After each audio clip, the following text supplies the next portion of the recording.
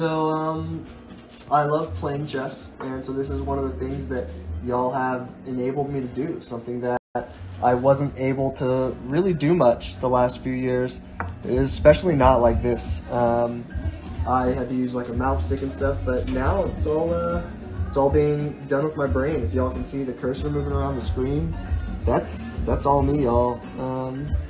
It's pretty cool, huh?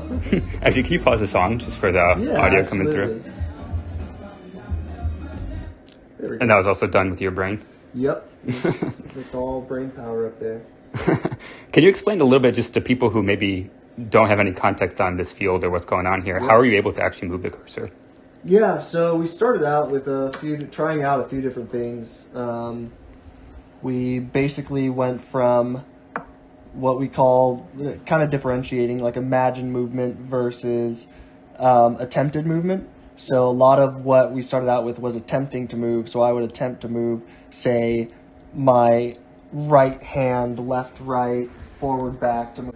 And from there, I think it just became intuitive for me to start imagining the cursor moving.